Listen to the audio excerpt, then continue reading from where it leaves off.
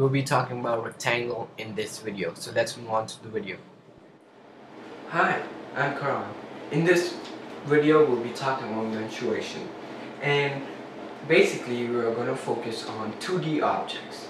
So what we are going to do is basically I'm going to introduce you guys to a figure, and as we move on to further studies, there will be a question related to this, asking you what is the area, what is the perimeter, and so on and so forth of a certain figure, which is 2D.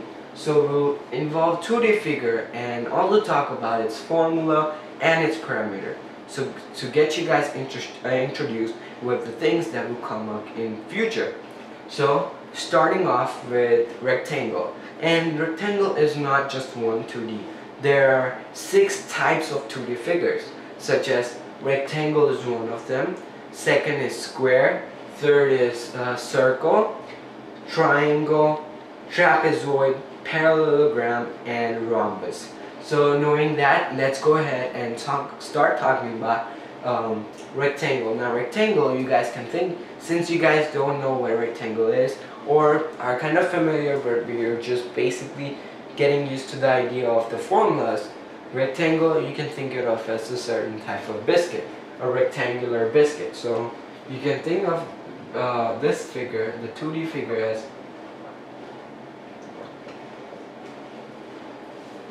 biscuit.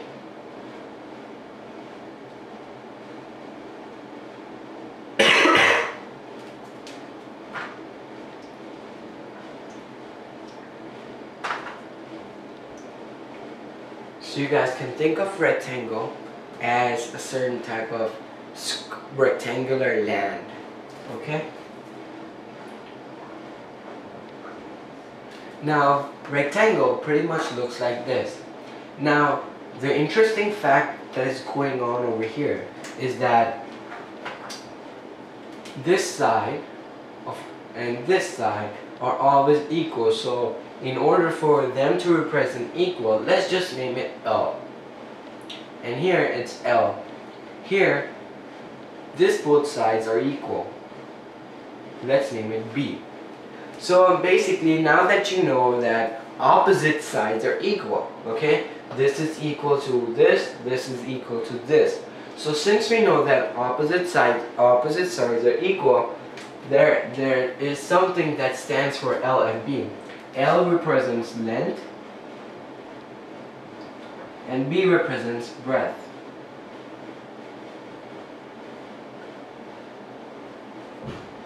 Oops.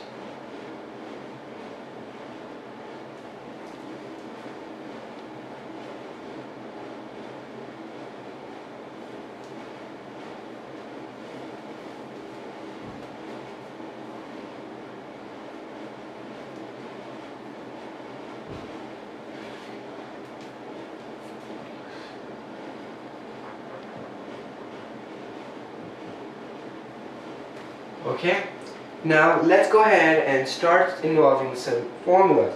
So the formula for finding the area, which is basically finding how much space is there inside over here, would be known as area. So if a question says find the area of this figure, and you know that this figure looks similar to rectangle, you would use length, which is L, times B. Okay, this is the first thing that you would do. The second is perimeter. Now perimeter is basically the total length of all 4 sides, which is this green boundary that I've drawn. That's known as perimeter, which is equal to 2 times L plus B, because there's 2 L and 2 B's. So you do L plus B and multiply it by 2. The next column is the diagonal. Now if you were to draw a diagonal line over here, or from A to C or B to D, you would calculate that by square root of L squared plus B squared. So you would have to do square root of L square plus B square, which gives you the diagonal, the D.